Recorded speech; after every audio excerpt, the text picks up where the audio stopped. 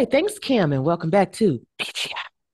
I have here with me Mr. James Cline. He is co-owner and wide receiver for the Queen City Corsairs. And James, thank you so much for being on the show. Know this last game, you're my friend, but we had to. Hey, you went off. Well, far and few between, but we're working on it. We're working on it. But tell me, what do you think that Queen City could have done a little bit better to change the outcome of the game? Uh, to be honest, Arizona, in my opinion, is one of the top teams. Uh, Basically, we had to. I mean, you guys can run the ball, you can pass the ball, which you did both against us. So we had probably had to pick our poison. But our defense is young. We've got a bunch of rookies. I think we got 8 rookies on the defensive side of the ball. So it was a tall task. Uh, I think we just tried to minimize the damage, and our offense I feel is one of the top offenses in the league. So if we could have kept pace with you guys, we may have had a shot, but that just didn't happen. Understood. Well, looking forward to seeing what corrections you guys make on the field next week, and good luck, James. Thank you. All right, back to you guys in the booth. All right, everybody, welcome back to PGI.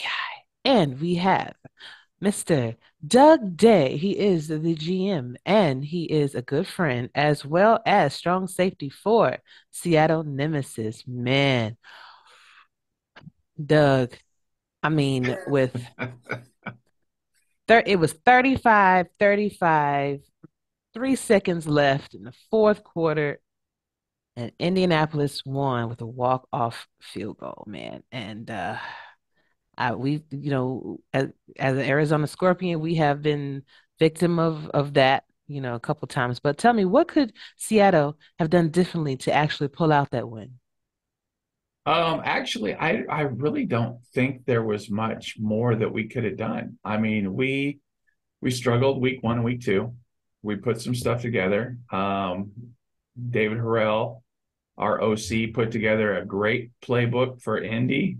Our defense was there, but it was just there was just the bad breaks. Like every sports teams, they go through.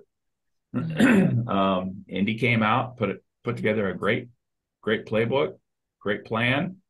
Um, I think next time we go to Indy, though, I don't think we're gonna go out with Ernest McCray and Bryant James because I think they took us to some hot spots that kind of got us a little tipsy and we had a little few drinks. Got it.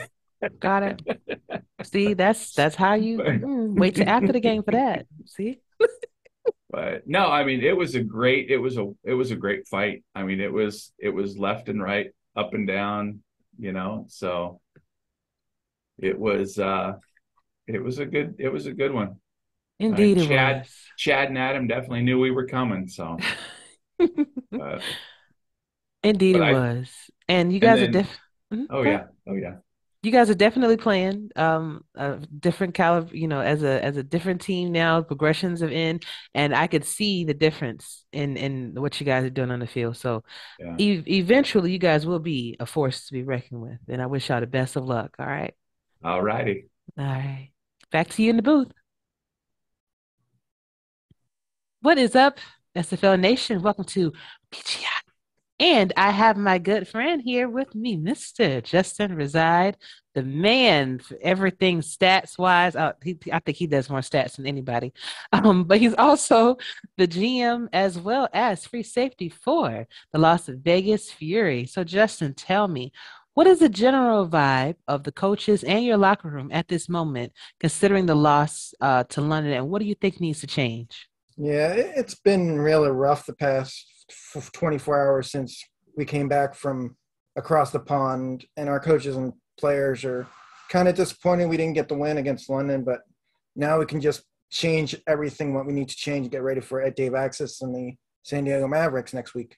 Indeed, what do you think you guys need to do? The one thing that you think you need to do?